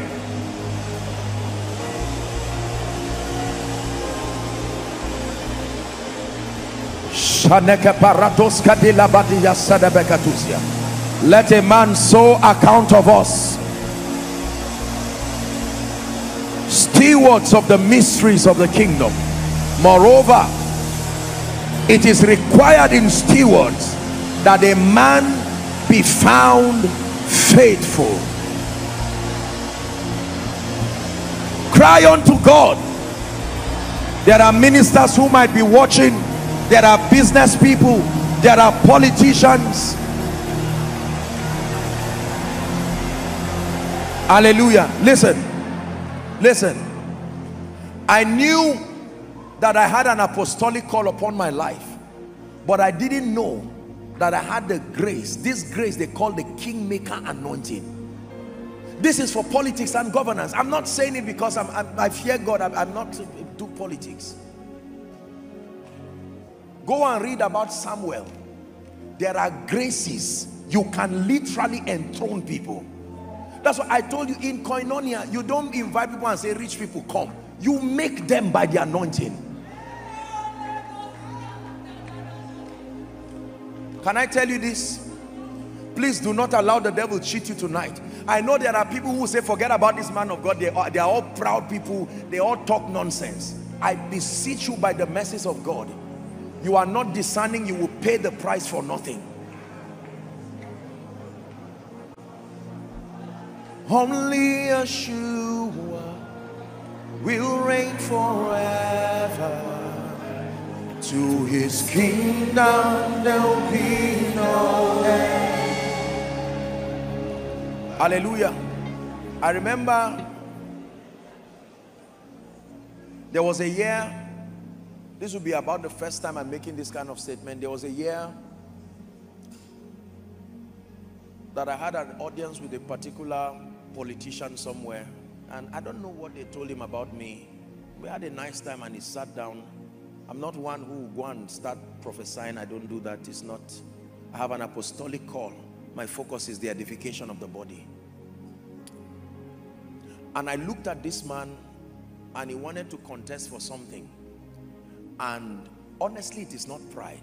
But in my mind, I said, oh dear. If this man, it looked to me like Jesus at the well with the Samaritan woman.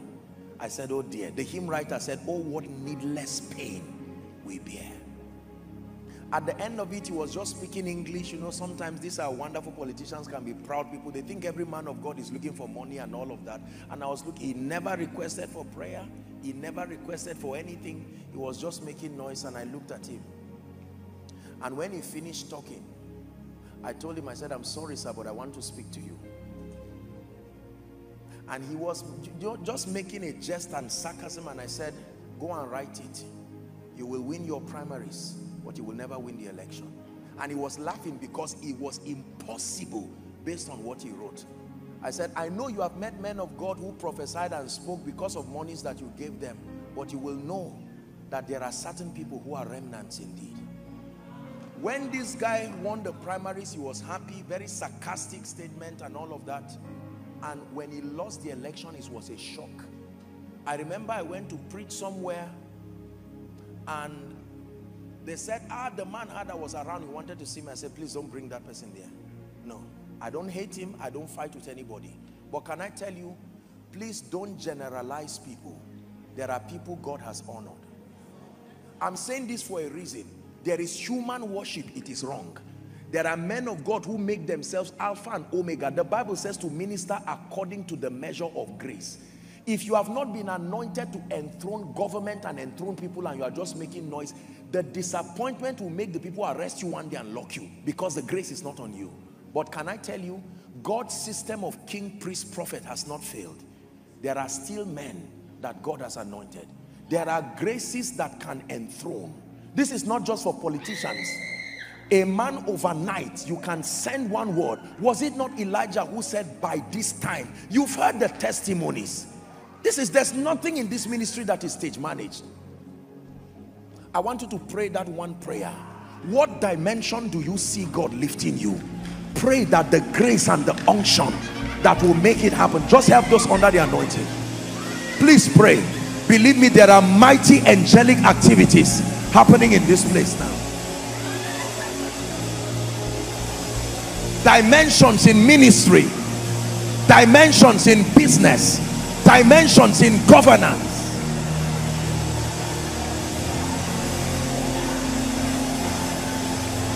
Show us the ancient path. Will you lead us along eternal highway? We want to follow the ways of Jesus. Please pray, please pray. Show us the ancient path. Will you lead us along eternal highway? We want to follow the ways of Jesus.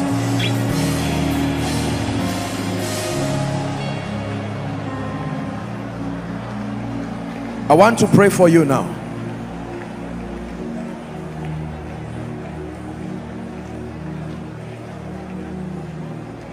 He that receives a prophet in the name of a prophet, I want to pray for you and I want you to believe what is coming upon you. You will command the supernatural. As many as we are here, so are our needs, and every dimension requires a grace. Therefore, I stand by the privilege of this election of grace. I stretch my hands from the north to the south. Parash Kadia. I'm telling you, I'm just seeing fire. This is what I'm seeing. At the count of 3, the unction required for the next season of your life, in the name of Jesus, help them please. At the count of 3, like fire from heaven, it will come upon you. 1, 2, 3. Take that grace now. Take that. Help them please, my God. Take that grace now. Take that grace in the name of Jesus Christ. Take that grace now. Help that woman please. Take that grace now. Superior anointings.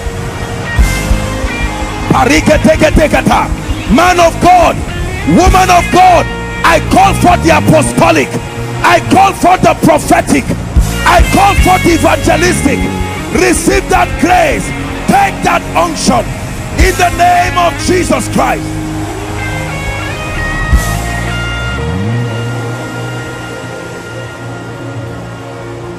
I pray for those in business, that grace of an entrepreneur, the grace that can subdue systems and structures and give you visibility. May that anointing rest upon you now. May that anointing rest upon you now.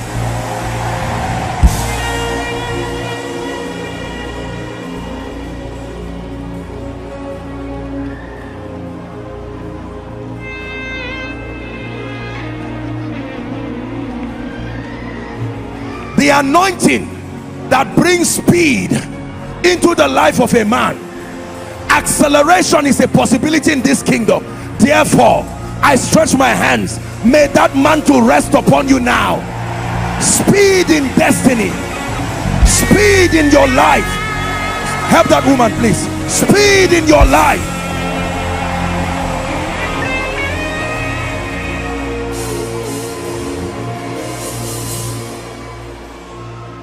I want to pray for you.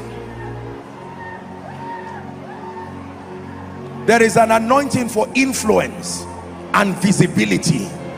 You can do all you can and your generation will not know you are there, but there is an unction that can come upon you and cause your voice to be heard. I pray for everyone under the sound of my voice, and for those who are following and connecting by faith. For some of you, this anointing, you will literally feel something physically coming on you as I'm praying. In the name of the grace for visibility, right now, may that unction come upon you. May that unction come back. May that grace come upon you.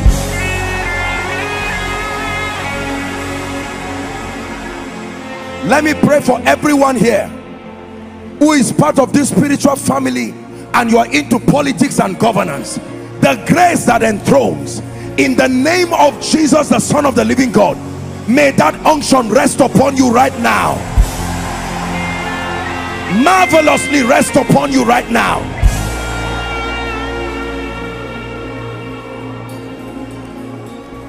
Hear me. When it has to do with wealth and abundance, there are principles of productivity, value, exchange, increase, relationships, negotiations, and all these are valid financial principles. But there is a prophetic dimension to wealth. There is wealth that comes from heaven. He said, by this time tomorrow. I want to pray for you, because for many people and many families, this is the area of engracing. Things have been tied in your life. I want you to believe it. Don't let the devil tell you that there is no prophetic dimension to wealth. And by a prophet, the Lord God brought Israel out of Egypt, and by a prophet they were preserved. I pray for you, everyone who is in Egypt financially, hear the word of the Lord. I prophesy to you, come out now. Come out now. Come out now.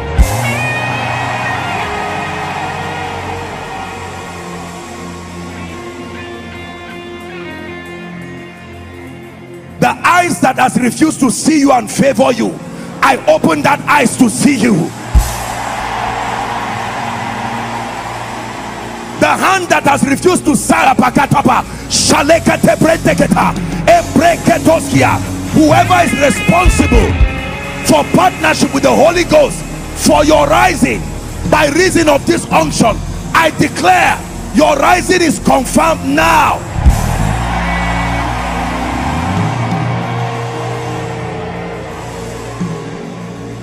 Hallelujah. Hear me. There are many of us who desire to walk in signs and wonders, genuine miracles, not fake stage managed miracles, genuine healings, genuine deliverance, genuine signs and wonders. Some of you are here, you are men of God. Some of you, you are here into missions, but it looks like there is no result. Some of you are even pastors, and in all honesty, you do not have consistent, predictable, ever increasing results. By the privilege of the election of grace, I stretch my hands towards you and I decree and declare, by the power that raised Christ from the dead, step into the realm of the miraculous now.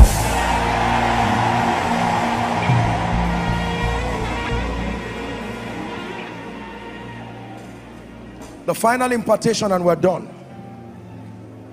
See, believe me when I tell you, honor and favor are real.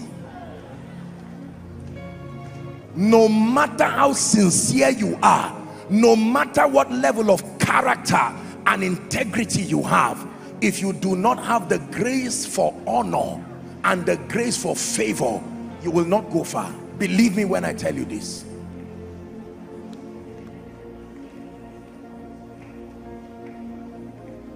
I want to pray that grace upon your life. It was a grace I pursued with hunger in my heart, and when it came, I knew it had come. Take over, take over. I have come to the end of myself. Take over, Jehovah. I have touched. Something is happening in this place. Hallelujah, hallelujah. I have come to the end of myself. There is an anointing called the Esther anointing. It was in 2010, 2009, 2010. God opened my eyes to this mystery of the Esther anointing.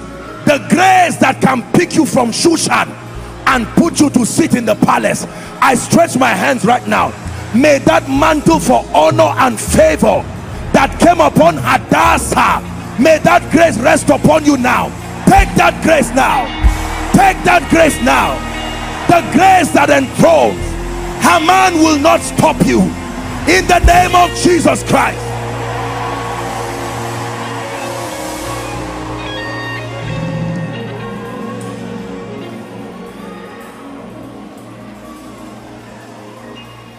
From today, everything that represents shame, an embargo of shame and disappointment over your life, I tear it like a veil in the name of Jesus Christ.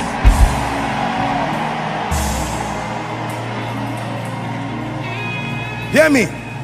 For some of you, I prophesy to you, between now and Sunday, I stand by the God of heaven and I decree and declare, every day of this week will open you up to a new chapter of strange manifestation.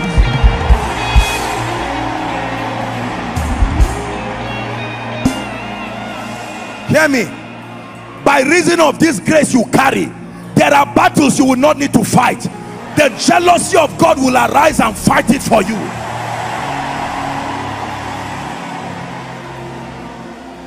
Where your father could not cross, where your mother could not cross, hear me, what limited your father, what limited your mother, what limited those who had gone ahead of you, I stand by the rod of the apostolic and the prophetic. I scatter it before you right now. I scatter it before you right now in the name of Jesus Christ.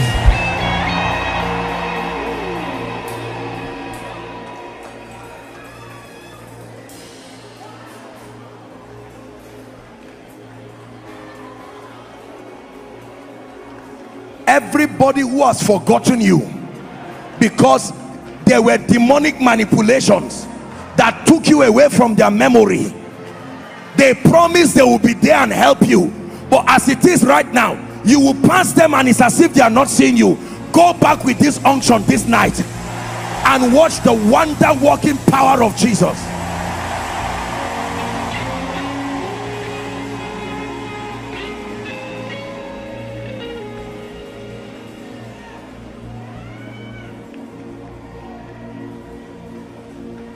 Wave your hands to Jesus and give him praise. Wave it to the King of Kings. Wave it to Jesus, the King of Kings and the Lord of Lords. Something has come upon your life. You are waving your hands and you are allowing the anointing rest. Oh, hallelujah, we give you praise. Our lives will never be the same. Never be the same. It will be proof that you are a people God has helped and God has blessed. In the name of Jesus Christ. In the name of Jesus Christ. Now listen very carefully. Next week there will be fire from heaven to the earth in this place. Hallelujah. not only because it is our miracle service for the month of February, please, any point of contact you have, your documents, court case issues, whatever has mocked God, this is not idolatry. Please, you can come with it as a point of contact, because I'm going to be praying on it. This is a year of marvelous light. There are some things that must end. Are we together now? Please be intentional about what I'm telling you. And then let me challenge you. In writing your prayer request, don't be careless. If you are a couple, for God's sake, you try this. Sit with your spouse or even your children and agree. What are we? Use the power of unity in writing your request and see what God will do. Most times we just stand, husband is doing his own, wife. You can sit down with God. I know the things God has already spoken to me about it, and I'll be praying and preparing my spirit. There are some things that need to shift. Are we together? Please make sure none of your loved ones misses this miracle service. And for those who cannot come, insist that they connect their documents, whatever it is. You are having trouble in your place of work, it looks like doors are opening, or there are patterns in your life and you are already seeing it happen again. Please write it down with faith in your heart.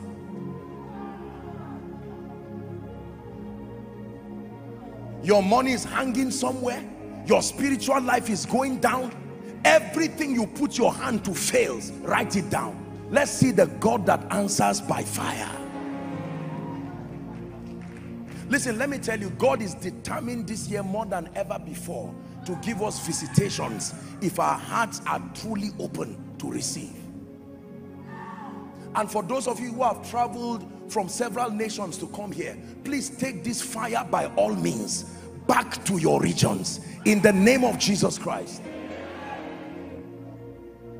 Thank you, Jesus. Thank you, Jesus. Thank you, Jesus.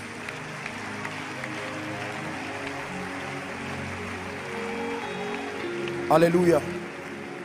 Please, let's all stand for the altar call. We're a soul-winning ministry, and we believe that every time we're gathered, there will always be someone who needs Jesus desperately. We're not ashamed of our love for Jesus. He is the basis and the reason for all that we do. We've spoken about commanding the supernatural, and oh, how we desire to see people encounter Jesus. You are here under the sound of my voice in the main auditorium, all the overflows outside and following from your homes, from your offices, and you're saying, Apostle, hearing you made me know again that I need Jesus with all my heart and with my everything. Or you are here, you are saying, Apostle, I love Jesus, but as it is, my life has gone haywire. I need to rededicate my life. Wherever you are, we're not going to waste time tonight. The Holy Ghost has already spoken to you. I'm going to count 5. Please run like there's fire on the mountain. We're out of time. I want you to come before Jesus Christ. Once I count 5, I'll begin the prayers. All the overflows everywhere, please run. 1, let's celebrate them as they come. Run to Jesus. Let tonight be the beginning of a new season. 2, his ways are superior. Some of you are coming out for the sake of your destiny. In your salvation is the salvation of your family members. In your salvation is the salvation of your loved ones. Are you coming? Please rush. 3,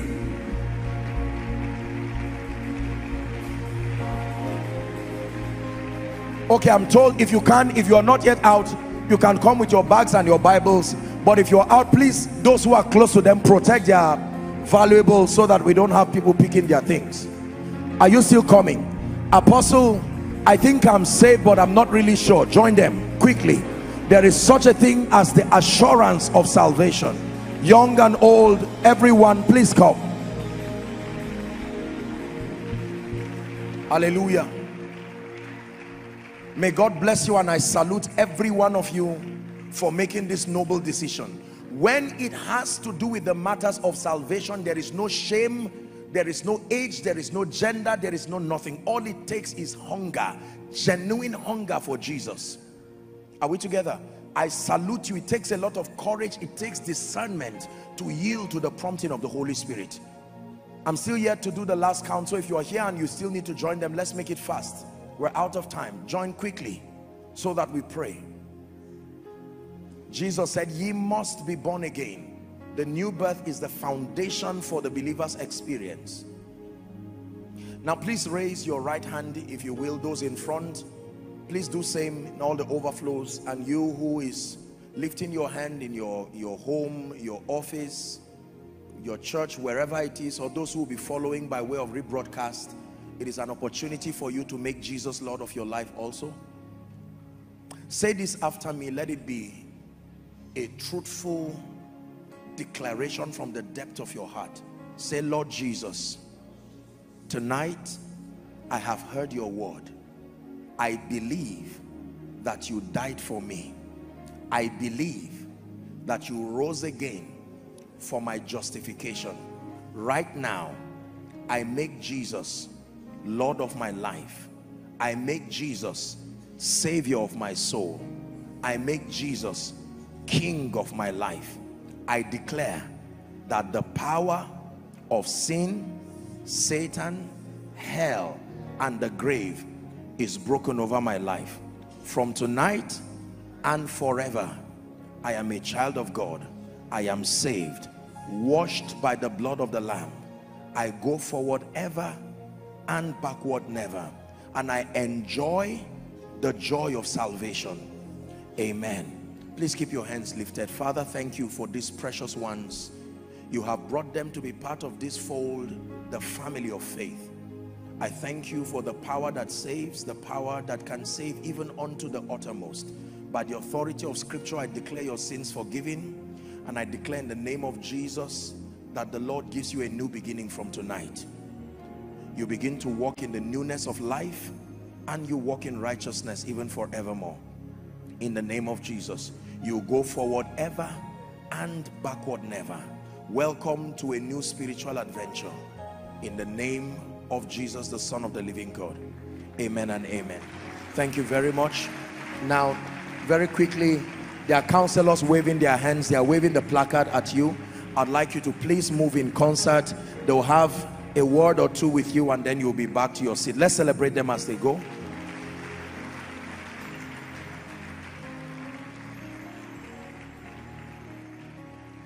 Hallelujah. Praise the name of the Lord. Thank you so much for your patience. Let me reiterate the announcement that... Dearly beloved, I hope you were blessed by this message. Do not keep the video to yourself. Share to as many as you can to help them bless. Check our homepage for more of our messages. Subscribe to the channel, comment on it, like it.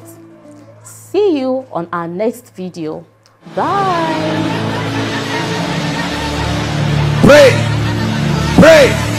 Pray for your destiny.